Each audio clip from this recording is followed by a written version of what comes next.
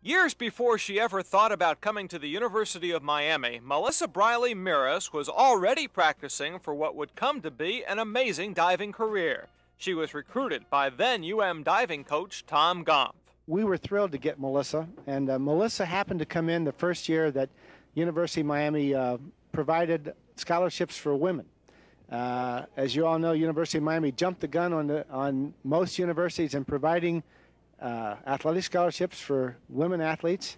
She was one of the first recipients, and I really knew I had a champion there. Melissa was a four-time All-American at Miami as the Hurricane women divers won the AIAW National Championship in 1975 and 76. One of her teammates was a future diving coach, Steve McFarland. Melissa was probably the most acrobatic female diver in the country at the time. She was doing dives that a lot of men, and I'm ashamed to say, including myself, couldn't do very well. She did them with grace and skill and poise. The thing that really stood out about Melissa was she could make every dive look easy.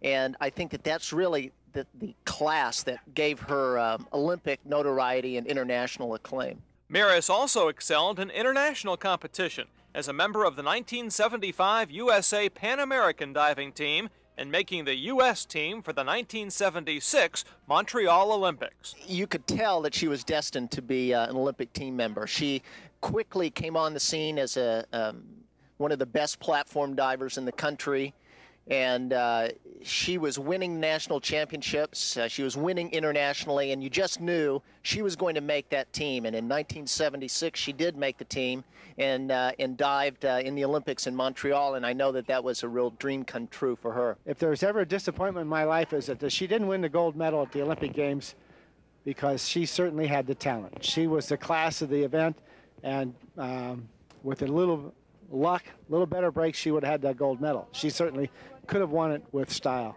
But Melissa was also popular away from the pool. One of her great talents was that she could organize all of these terrific social functions.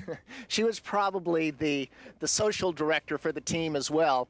And I can't remember going to an international event with her where not only the U.S. divers flocked around her for establishing what was going to be the social occasion, but all the other international divers, especially the East Germans and the Soviets, I think were very fond of Melissa because she was such a great spirit and a lot of fun to be with. Today, it's divers like Mieras that continue to draw new talent to the Hurricane program. Randy Abelman is the current diving coach. Melissa was the first All-American for the University of Miami. And since then, there's been a long string of them. In fact, we're known as probably, if not the best, one of the best diving schools in the country. And she was the start of that.